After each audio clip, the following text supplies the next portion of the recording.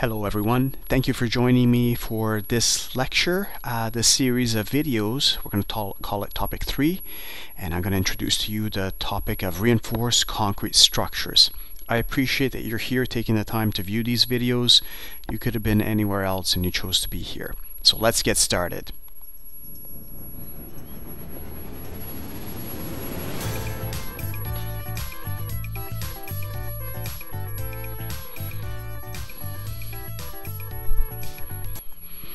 Lovely. So to talk about reinforced concrete structures, we must start by discussing a little bit about concrete.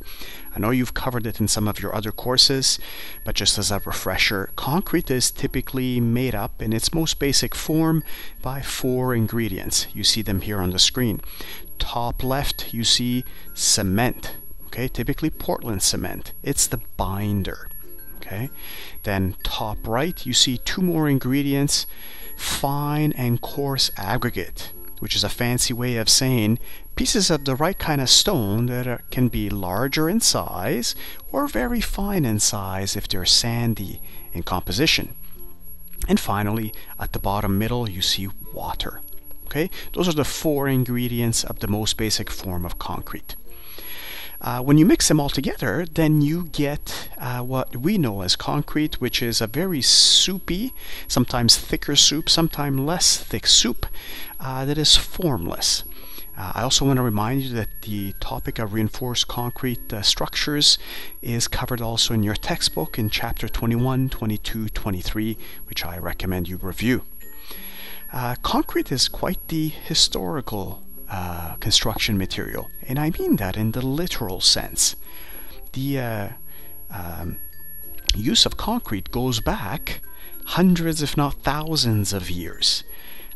Now the recipe for concrete in the Roman times was actually lost after the fall of the Roman Empire, and a more modern version of it was used after that, but it's been around for quite some time in more or other types of formats. Okay. But like I was mentioning, when you make concrete, when you put it together, it's formless. It has a somewhat soupy consistency to it. And the nice thing about concrete is that it will actually take the shape of a container it's put in. And that's one of the great things about concrete, that it can be used to make amazing shapes as long as you form it correctly. And you can see here some examples of forming, that is the containers into which you're then going to put concrete to give it its shape. Here you see examples of forming for a wall, which is basically like making a sandwich. The forms are the 2 pieces of bread, and the concrete is the filler between the bread. And depending on how far apart the slices of bread are, you have thicker or thinner walls. If the bread slices are angled, you get a curved maybe wall. Okay, but that's the important thing about concrete. It will take the shape of the container of the form that you put it into. So I'll give you an example using our very own ACE building. During the construction of our ACE building, here is a portion of reinforced concrete that I photographed. You see it finished, but let's take it step by step.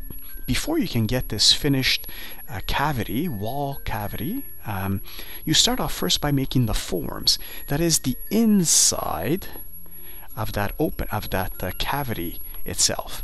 Then you add the reinforcing steel, and you even include the portions that are going to be open for doors. Then you put the next slice of bread, if you will, on the outside.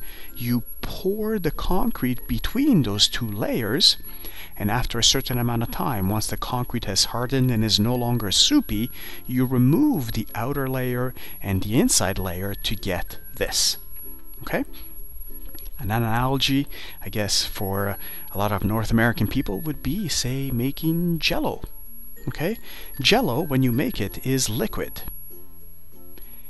And the only way that it solidifies is if you put it in a container to give it shape and you let it sit at a certain temperature.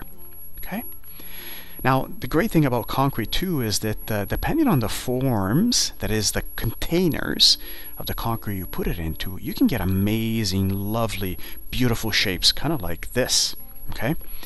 I'm also taking this opportunity to remind you that I'm going to be linking a number of videos and resources in the description for this video. So be sure to check them out, because they'll point you towards the next videos related to this topic, reinforced concrete. Very well. When it comes to concrete, we should talk about the two types of forces that we consider for concrete structures and any structures in general. The first one is compression, which you see here, and we'll define compression as a force or a set of forces on an element, any element, that tries to shorten that element. If you have forces on an element that try to shorten that element, we'll call that compression. If we have forces on an element that try to make that element longer, to elongate that element, we'll call that force tension. Why do I bring up tension and compression? Well, it turns out that concrete is great in compression. Okay, so for example, columns. Yeah. However, concrete is not very good in tension. To put some numbers, typically, if you have an element made out of concrete, let's call it a concrete column just to call it something, and you put a force on it, okay? Let's say you can put a force on it of 100 pounds or, I don't know, 100 kilonewtons before that column cracks. So it has a capacity, say, of 100 kilonewtons or pounds in compression. Well, if you were to try to put a tensile force on that column, it would not resist even 10% of that. Structurally speaking, that means zero. Okay? So essentially, in structural engineering, for all intents and purposes, concrete is nil, a zero, when it comes to resisting tensile forces. Well, that's a problem, right? Because all structures resist both tension and compression. Let me give you an example. Let's say if you have a beam like this, right? So as you can see, based on the force that's here, that force is trying to make that beam smile. Let's see if I can pause it right here. Okay, so you can see this smile in the beam. Well, if this beam were made out of concrete, just to pick a material, what's happening now is that the bottom portion of that beam, the fibers there, are trying to pull apart. They're in tension. So that's where you start getting cracking in a concrete beam. And that's a problem because concrete is terrible in tension. At the top, along the top of the beam, it's fine if it's made out of concrete because the top fibers of the beam are in compression. They're getting closer together. And concrete is great in compression. So what do? Well, we have to reinforce that concrete beam. And what's used in reinforced concrete typically is steel. And that's because steel is great in both tension and compression. So here's how reinforced concrete works. You try to put steel, which is much better in tension than concrete is, inside the concrete wherever you expect there to be tension in that concrete. So in this specific case you see here, because the bottom of the beam would be in tension, you would try to put steel near the bottom of that concrete beam. That way, any crack that forms at the bottom of the beam as a result of tension is minimized as much as possible. It cannot be avoided. Cracks cannot be avoided in concrete structures, okay? No matter how much we try, they just cannot, okay? But you want to keep them to a minimum, okay? Basically so that it does not affect the performance of that structure, the perception of safety of that structure, and the possibility of infiltration of agents like water, salt, and the like. So this is where reinforcing of concrete comes into play. It's about being able to put steel in the right places in concrete structures so that the steel will take the tension that the concrete cannot. I'm going to be linking for you at the bottom also an interesting video about the secrets of reinforcing, which will take you also to the channel by this gentleman. The channel and this video, but all of the videos on this channel are very accessible, and this gent is really enamored with concrete in a good way. He espounds the virtues of concrete, so I'd recommend you check it out. Okay? So here's what would happen then if we looked at what a reinforced concrete beam looked like by using the powers of X-ray vision. Okay, if we could see through the concrete into a reinforced concrete beam, we would be able to see the steel embedded in it. So let's say, for example, for this beam, just like the one we saw bending previously, we had this force in the middle of the beam. Okay, it's trying to make this beam smile. So as we learned previously, when it's trying to make the beam smile, the bottom fibers of that beam, because it's concrete, not because it's concrete, sorry, the bottom fibers, period, are trying to elongate, to pull apart. Their intention. And concrete has terrible intention. That's why you would add steel near the bottom of the beam. See these thick steel bars? Okay. Then you would also put some steel near the top here that's called hanger steel. And it's basically there to allow for these hooked, kind of like ring-like steel portions, reinforcing, to be placed there as well.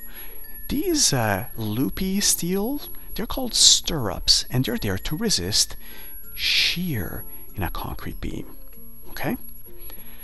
All right, now let's give another example of, see if we can identify the portions of tension in a steel beam like this one. Okay, you see the bottom supports at the bottom, you see a concrete beam on top of these supports, and then some forces on it. This is kind of like the setup of a trampoline, right? A diving board, okay? So say if you had something like this next to a pool, okay, this is kind of how it's set up, except that it's made of reinforced concrete. So if you have an applied force like this that has been applied between the two supports, then the portion of the beam between the supports is trying to smile. That means that the bottom fibers of that portion is trying to pull apart, is in tension. So that is where you would put reinforcing steel rebar. Okay? That's why it's put there. Now, say if you put a force here at the very end, say if you're trying to dive off of that diving board, well, what you get is then the portion of the beam that cantilevers over that support, that is, goes past that support, the top fibers are in tension, right? Because it wants to bend, and the top fibers are trying to pull apart. So that means that for those kind of loads, you would have to put the reinforcing near the top of the beam at those locations. Okay?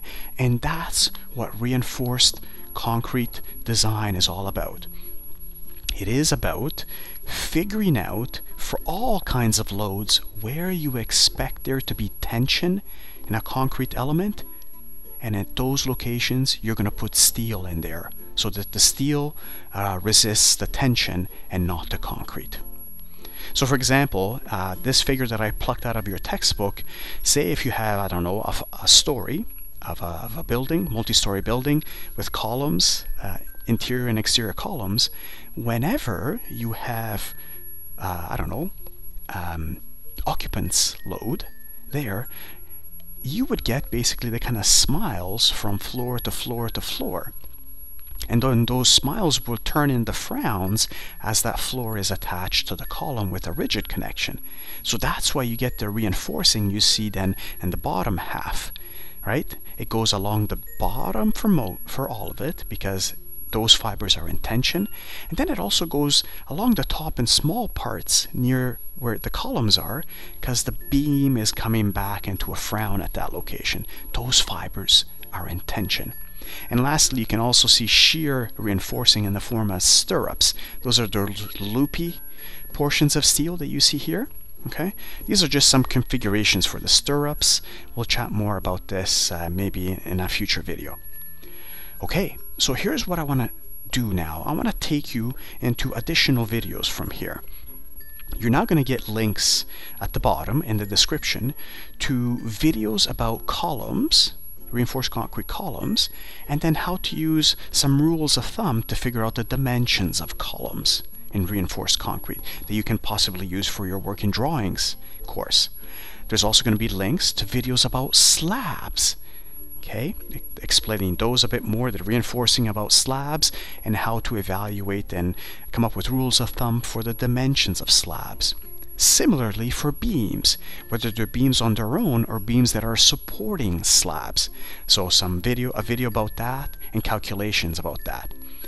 Next, there's going to be a video about your assignment 2, the hand sketches I'm looking for you to duplicate. And lastly, any additional calculation videos that are not covered by the ones that I mentioned previously. They're all going to be linked for you in the description at the bottom. If there is no video link to that type of video yet, it's in progress, so check back soon. Until then, I want to thank you for your time, okay? We're going to rock this topic, I know it, and thank you so much for being here.